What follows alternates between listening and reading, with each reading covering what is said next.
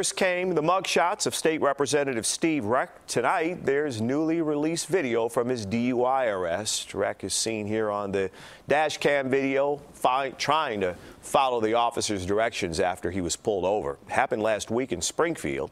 In a statement, Reick said he, in his words, made a stupid and regrettable decision, and he takes full responsibility. Reick is the second state lawmaker this year to be charged with DUI. Cam Buckner represents Chicago South Side. This is body cam video of the representative's arrest obtained by the Illinois News Network. Buckner says he was just exhausted.